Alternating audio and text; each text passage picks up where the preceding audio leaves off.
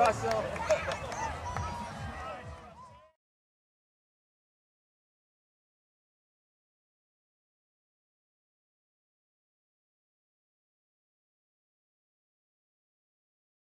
So, hey, it's Dave Toll here with Carl Decker, our outright race winner at the Cyclocross third annual event. Carl, what a day. Like, you ever race at night before? Last year here, I think that was my first time racing in the dark on a bike. Changes things a little bit, but it's basically the same. You just try not to fall off, ride as hard as you can. So you're riding as hard as you can, but you're riding up against two Olympians, Geoff Kabush, Todd Wells. I mean, the talent level was pretty intense here. Did you expect to win coming into today?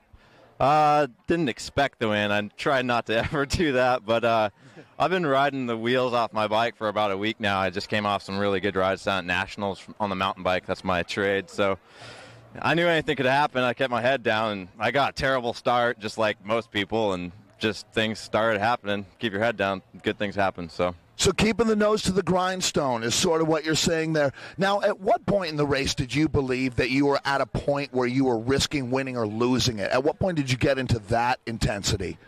Well, I knew probably with 6-8 laps left that the gap wasn't getting any bigger, and they were only 10-12 seconds up. So grass is slick. I knew that, people put their foot down, you lose time, and anything could happen from then on. So I just tried not to make mistakes, and I knew that if I didn't and somebody else did, then as people slowed down, it was on. So things worked out.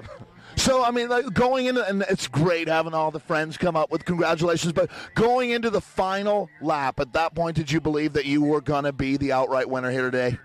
I thought so. I was really riding well on this infield section, and every time it was a drag race on the really fast back section, people gapped me off. I just didn't have the horsepower tonight. It was like that last year either. I probably shouldn't tell the secret, but I get smoked on the backside.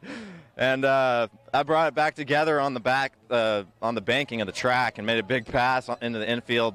I knew then that I probably couldn't get past in the slick stuff. I'd been riding pretty good in it all night.